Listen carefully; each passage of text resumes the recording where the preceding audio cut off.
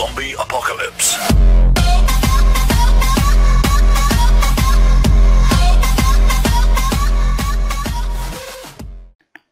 Hey there friends, it is Halloween and let's use the beta of Tinkercad to make ourselves a cool Halloween pumpkin.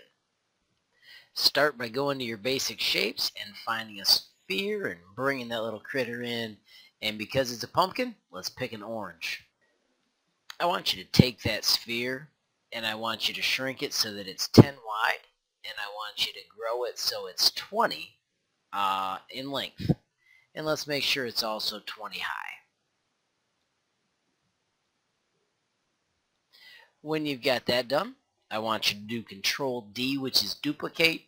Click on it and rotate one of them by going to the longer lines so it's 45 degrees. Grab them both. Do Control D again to duplicate again.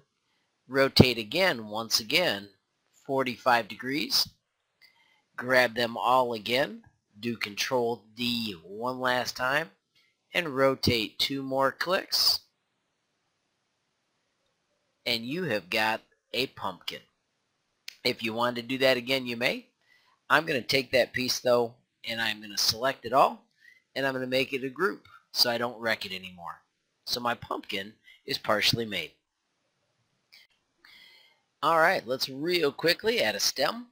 Press that W for work plane, or you can click work plane and click on the very top where you want to put your stem. Find the paraboloid and drop that little critter on there. I'm going to hold down shift and I'm going to shrink him. So that's decent for what I want. And then I'm going to do the select, align, and I want to do center, and I want to do center so that it's arranged. I'm going to shut off the align tool. I'm going to click on my stem, and I want to make it a little thinner, so now I'm shrinking it one piece at a time, and I want to make it green. When you're happy with your stem, press W to go back to the blue guideline, and let's add eyes. I'm going to add triangle eyes. You can be cooler and add other eyes. When I drop the triangle on, I'm going to shrink them to a small size by holding shift. I'm going to arrange them side by side before I actually push them in. I want my eyes to look like that. I'm going to make it a hole. I'm going to do Control D to duplicate. I'm going to move its partner over using the arrow keys. I'm going to select those two, and I'm going to group them so that way they stay connected. And now I can lift them up, and I can push them in to my little pumpkin's head. And I'm using the arrow keys to line them up. I can raise them up once again with the cone. And when I got it where I want, I can simply hit group, making sure that I only group the pumpkin and the eyes. I don't want to group the orange piece, or the stem, and it will cut out my cool little eyes. Alright, I'm going to do a super simple mouth by grabbing the half circle, or the round roof, and then rotating it 180 degrees. Making sure that I stay close to those long lines makes it a lot easier. I'm going to make it a hole, and I'm going to shrink it so it fits the way I want.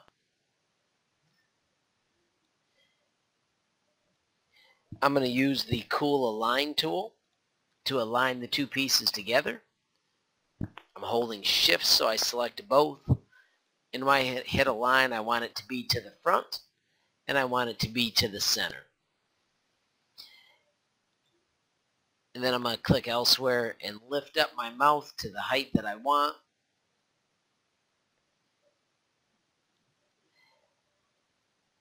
I'm pretty happy with that, so I'm going to group those two pieces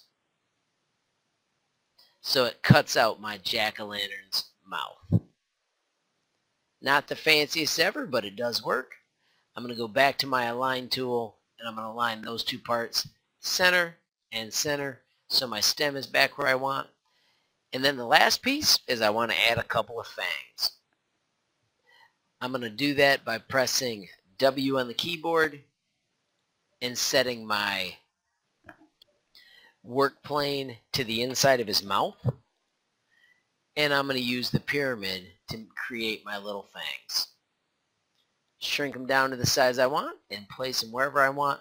Once again, you can make yours cooler, fancier, whatever, but just have fun making an awesome jack-o'-lantern. I'm going to change my grid and I'm going to shrink it down so I can sink him in. And with him lined up the way I want, I'm going to do Control D to duplicate. Use that arrow key to add another fang, so I'm just nudging them across. I could leave them separate colors, which is fun. I can also group them so that they become part of my little jack-o'-lantern. One last quick addition. I want you to add a sphere. I want you to make it a hole. I want to shrink it down to 16 by 16 or 17 by 17. I'm going to do 16 by 16. I'm going to select both. I'm going to do a line. I want to make them centered, and I want to make them centered, and I want to make them centered that way as well. And with those aligned, then when I group them, my awesome jack-o'-lantern will be totally cut out, even inside, just like the real thing. Last touch is to click Shift and click the pumpkin and align them one last time so that you've got your stem attached to your pumpkin. Congratulations on making an epic jack-o'-lantern, and if you got a chance, please subscribe to us at HLModTech on Instagram, Facebook, or YouTube. Unicorn Zombie Apocalypse.